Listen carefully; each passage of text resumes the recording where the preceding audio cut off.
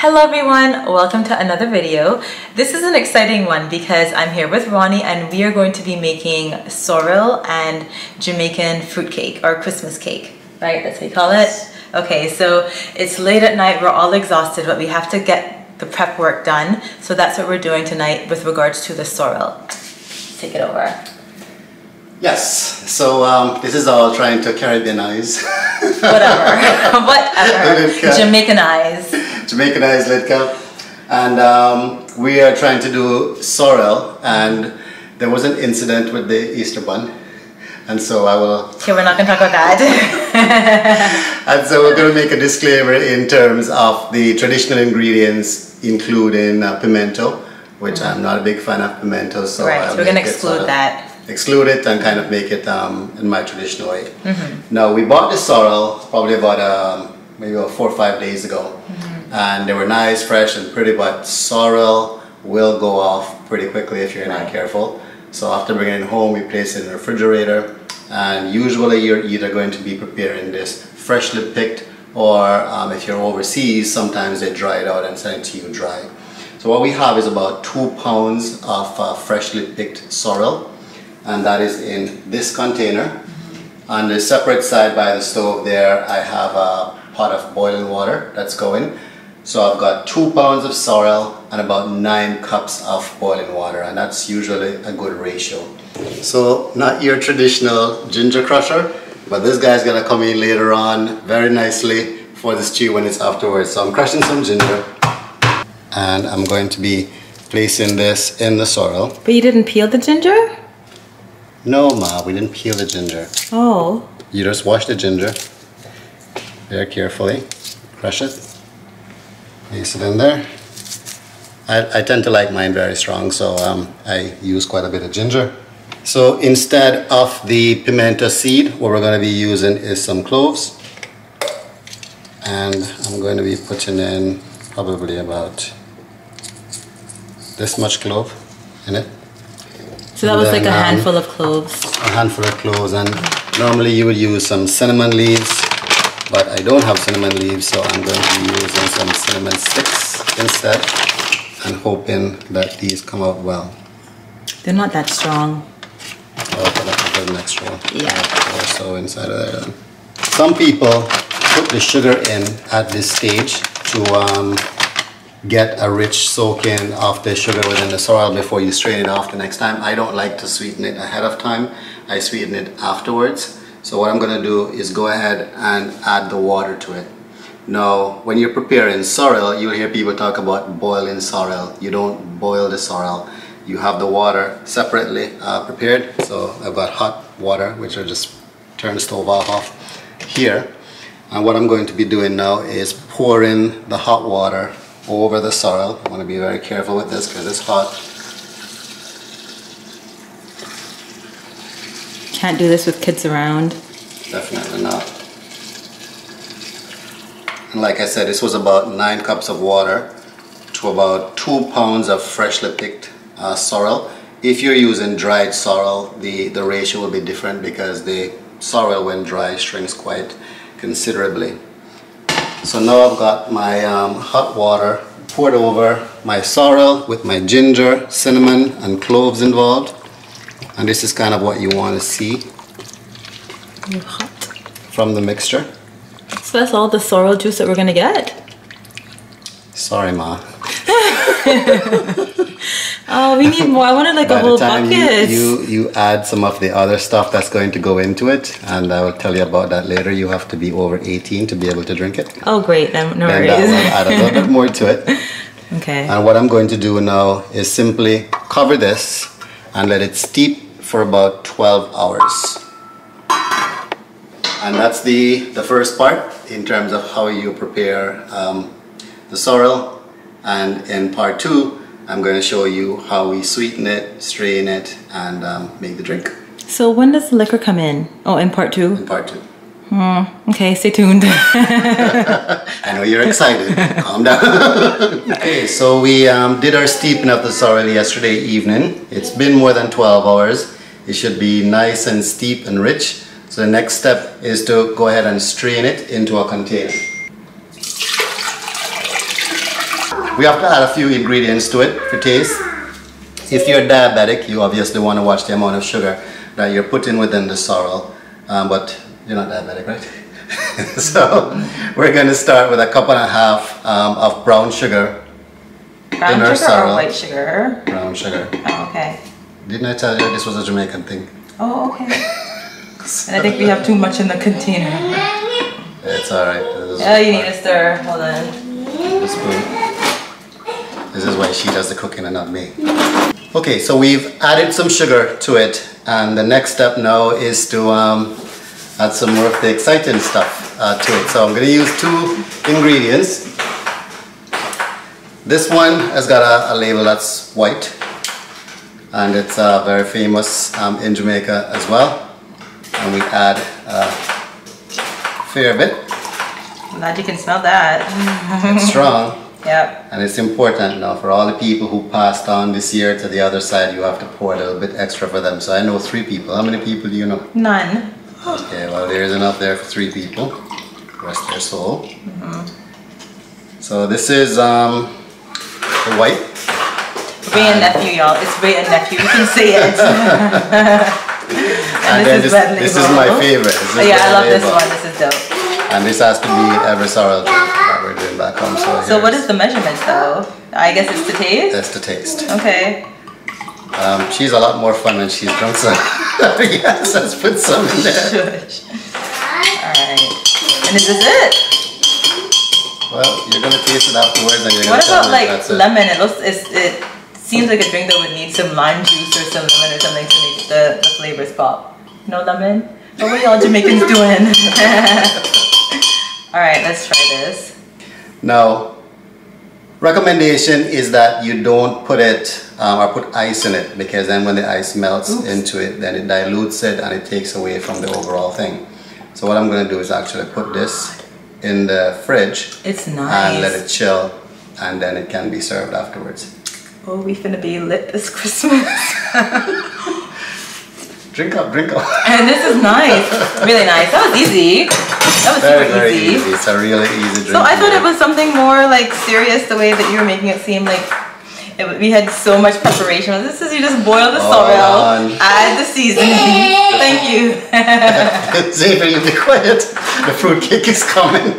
This is the preview. Alright guys, so the sorrel was good. The complaint was that it was going to run out before Christmas. Yeah, it's almost done. Somebody keeps pouring it and keep drinking it. So this is part 2. I'm going to attempt to make a real Jamaican fruitcake. Attempt.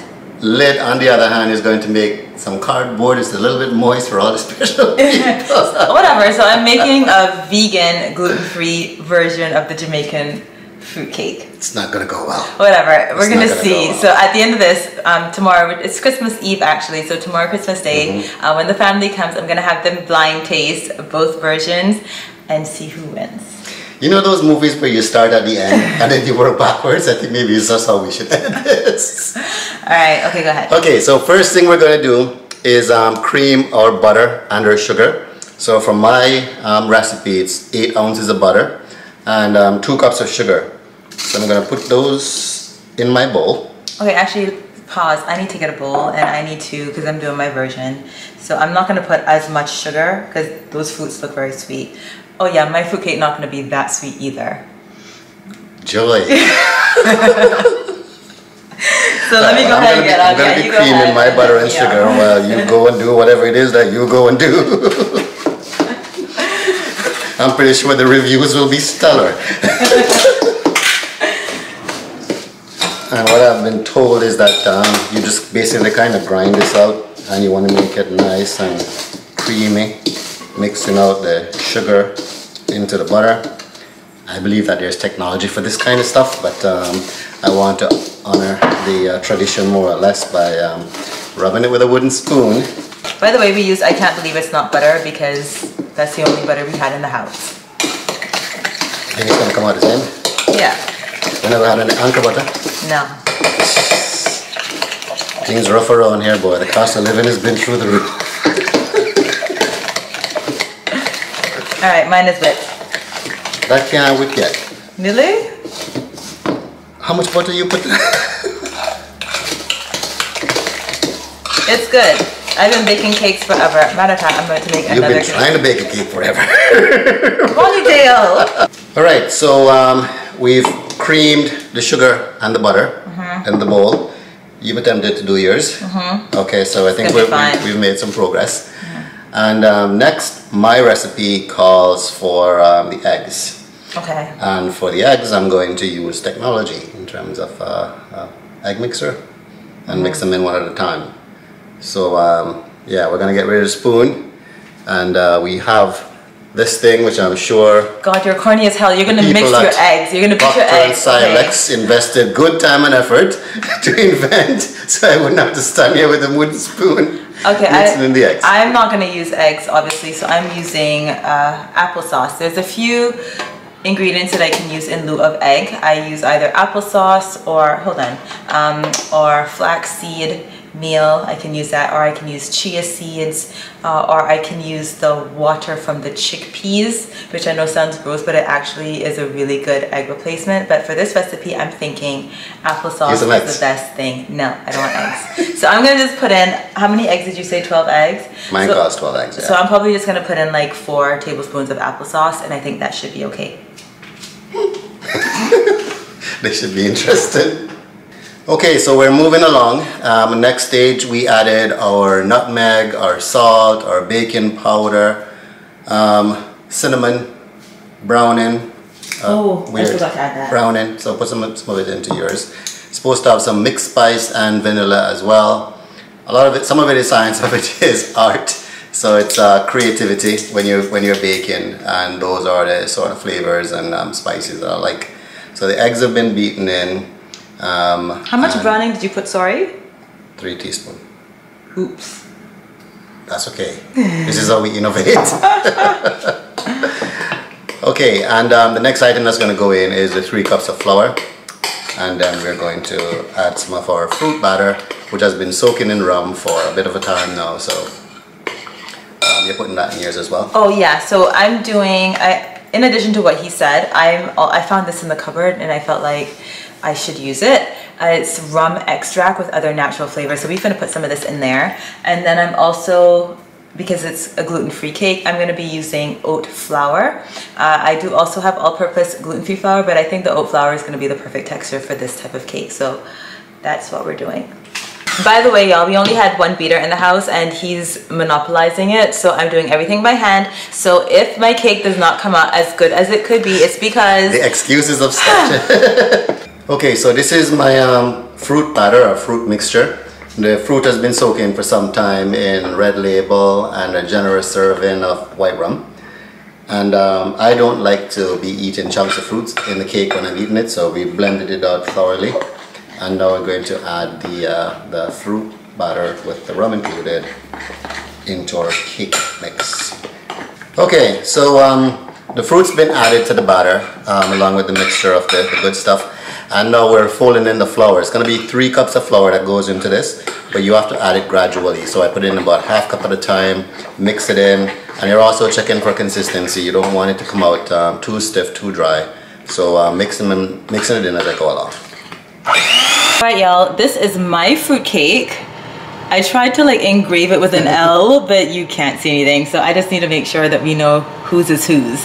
And then this is Ronnie's. He made such a big... Voila! Yeah, okay, whatever. He made such a big batch, we end up putting the rest in there, but for the purposes of this video, this is Ronnie's. Can you just tell the people, how did the batters taste? Hello people. Both batters at this stage, being honest, taste very similar. Hold on, because I have to get in the frame, because ain't nobody gonna believe this. But so let's reiterate. He tasted his batter and he said, dang, this is gonna be good. And then I said, taste my batter. And then he tasted my batter and said, oddly. Very oddly. Yes, it's good. So yeah, I know what I'm doing. I don't tell y'all foolishness. Okay. Anyway, so we're gonna put this in the oven. You will see us tomorrow. Well, we're gonna take it out and then we're gonna soak it with some more rum, you said? Yes. I love that. So we're gonna soak it with a little bit more rum, and then tomorrow we are going to have the people decide whose cake is better. People are gonna vote for me. All right, bye.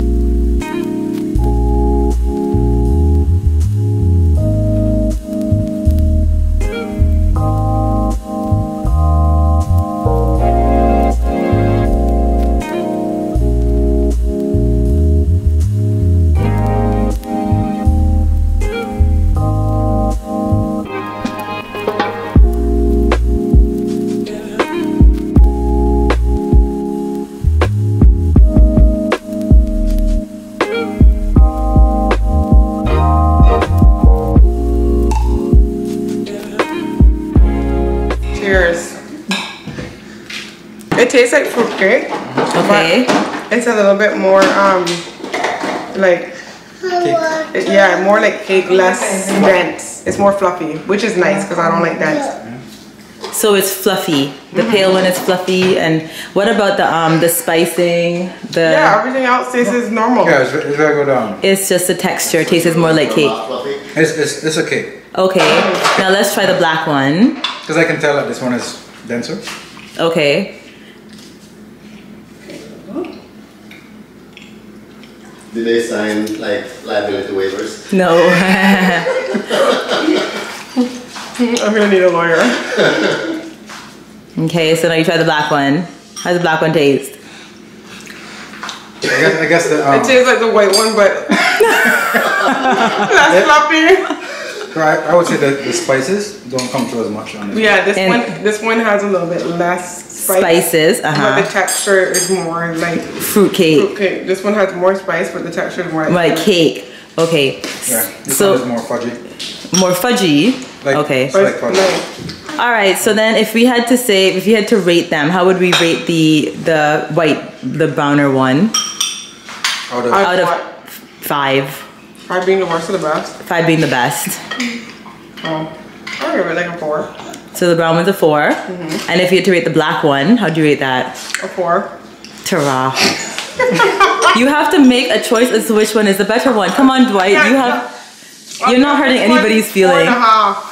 Okay, the black one's 4.5. Because the texture is more like, I don't like fruitcake, period. So you guys both failed. Okay, you like fruitcake, so what do you think? I'd rate the light one. I give it a light one a 4.5. Okay, and the black one? 4. Okay. Oh, jeez. So I guess we know by now who made what. So. Who made what? Luca made the fluffy one and Ronnie made the dense one. So, suckers, I made the black one, which is vegan and gluten-free, and the fluffy brown one is the Jamaican who said he was going to teach me how to make fruit cake. But do I agree to the fluffy one then? Yeah, but Cookie rated the black one better. So we're still at a draw. Exactly. No, but you all thought automatically because they always criticize my gluten-free flour. No, it's true. This is like... Mine tastes more like fruit cake. No. We won't go that far. It tastes like fruit cake. The spices are not as coming out, but the texture is more like fruit cake, which is remarkable considering that I didn't use any egg. I didn't use any flour. I guess that's why it would come out like fruit cake. Right? But fruit cake recipe calls for 12 eggs. Really? Yes. He used a Jamaican. He used a Jamaican. He should be. So I'm gonna say I won. And we're gonna call it that. Can't say anything. Merry Christmas.